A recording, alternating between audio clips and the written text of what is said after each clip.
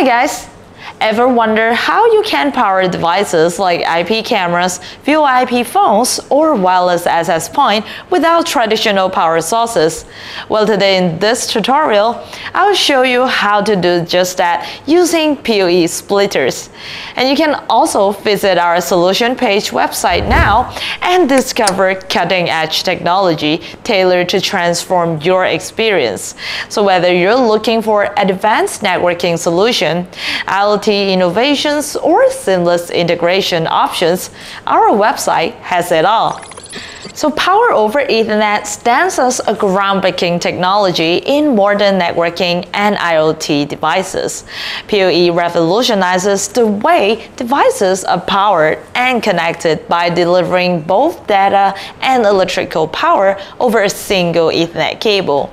This means devices like IP cameras, VoIP phone, and other network equipment can be powered without the need for separate power sources, simplifying the installation and reducing cable clutter significantly. PoE not only streamlines setup, but also play a crucial role in the Internet of Things landscape, enabling efficient and seamless integration of devices. Its ability to combine data and power transmission over Ethernet cable has transformed the efficiency and flexibility of the network infrastructures. So PoE splitters are devices designed to separate power and data transmitted through a single Ethernet cable. They function by splitting the incoming PoE signal into separate data and power stream. So PoE injector can send both power and data, but the PoE splitter, which divides this signal for devices that require only data or power. And it is crucial to differentiate PoE splitter from PoE switches. While PoE switches distribute power and data to multiple devices, PoE splitters are ideal for individual devices that needing separate power sources. So understanding this distinction is vital for choosing the right PoE solution based on the specific use cases and network requirements.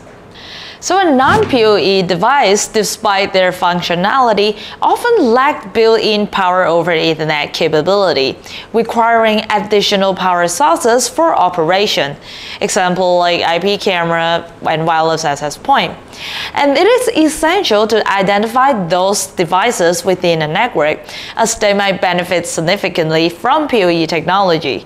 So recognizing the power requirement of these non-PoE devices is important. Choosing the correct PoE splitter involves careful consideration of power requirement and compatibility with non-PoE devices. So it is essential to assess the power need of the specific device in question. And this assessment includes calculating the power requirement accurately. So by understanding the device power specification, you can select the appropriate PoE splitter that matches this need.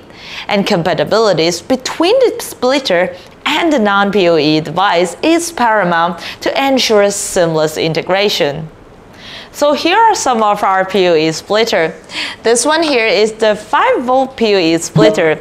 It is a convenient tool to receive PoE over the same cable and split it into power and Ethernet for non-PoE devices. And it also comes in a 12-volt version. This splitter can work with IEEE 802.3 AT standard and comply with PoE injector or PoE switch and provide up to 30 watts remaining power. And this one is our industrial 95 watts PoE splitter. This one is able to separate the received PoE++ and transmit a maximum of 72 watts power and gigabit Ethernet to power-hungry non-PoE devices. Last but not least, we have a high-power outdoor 802.3 BT standard PoE++ splitter. Now this is specially designed for outdoor tough environment application because it has great waterproof capacity. And this splitter is also backward compatible with IEEE 802.3 AF and AT standard that suit for low power consumption. It is IP67 waterproof rated and durable metal housing, as well as wide working temperature range from -40 degrees up to 75 degrees. So now we're going to do a connection using a PoE injector and a 12-volt PoE splitter and connect the two routers together. So first I'm going to use a short patch cord to connect this router, providing the data to our PoE injector. This is the data input port. This is the output port. Let's plug in another Ethernet cable to the output port and all the way to our PoE splitter. So now the splitter is getting both power and data, then separate them so we can connect it to our non-PoE devices. Plug in the power cord and the data. And let's connect it with another router.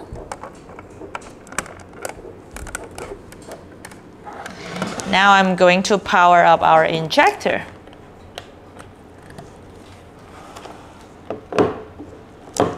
So as you can see, the indicated lights are getting on. This router is already getting the power and the data that it needs.